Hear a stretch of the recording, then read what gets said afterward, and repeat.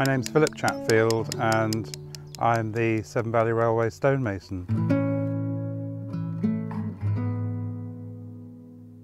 A lot of the stone on the infrastructure buildings on the Severn Valley date from the 1860s, and in places it hasn't worn very well. So it's a good idea to swap those stones out with new stonework that is in keeping and in fact can enhance the buildings, so it preserves and creates a lovely heritage feel. That's what I'm bit by bit chipping away at.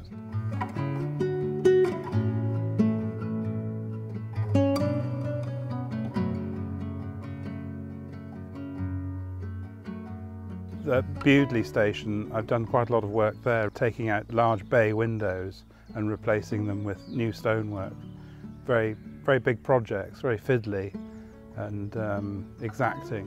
And I think it's enhanced the buildings no end, because previously those stone details have just been falling apart.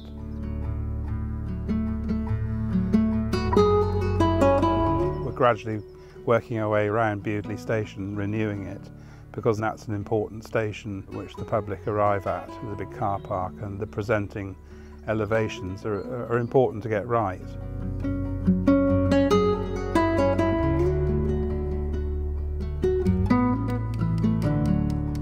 For each individual job, you've got to assess what type of stone you need to use, where it can be obtained from, and also the dimensions of it. You're working with a material that's been formed millions of years ago, so you're always mindful of time.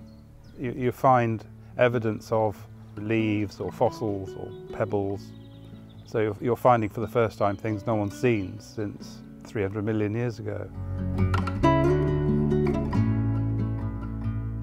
It's heavy stuff, so you've got to make sure your workspace is good for taking the weights, and keep all your tools sharp, in good order, and just work away with that slow rhythm, as masons like myself have been doing for thousands of years.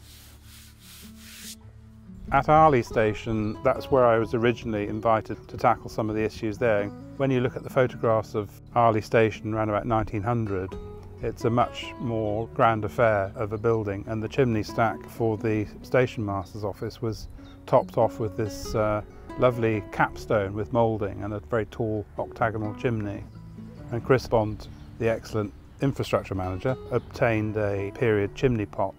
So I was then tasked to acquire and carve a new capstone.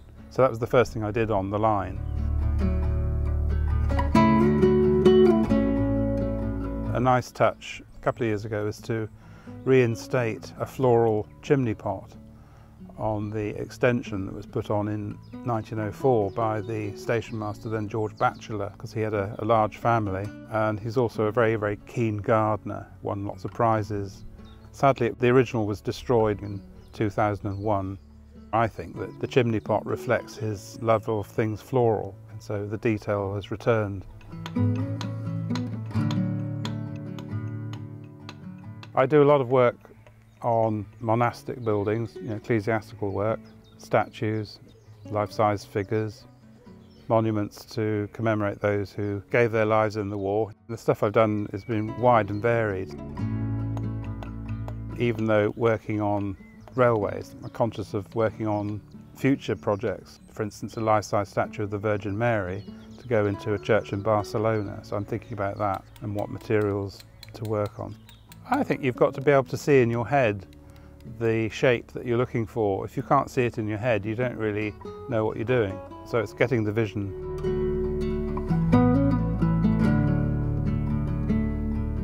I love working on Severn Valley Railway, particularly because working in the different stations, say Bewdley, has a different atmosphere to, say, working at Arley or Bridgnorth, or even here at Hampton Loade.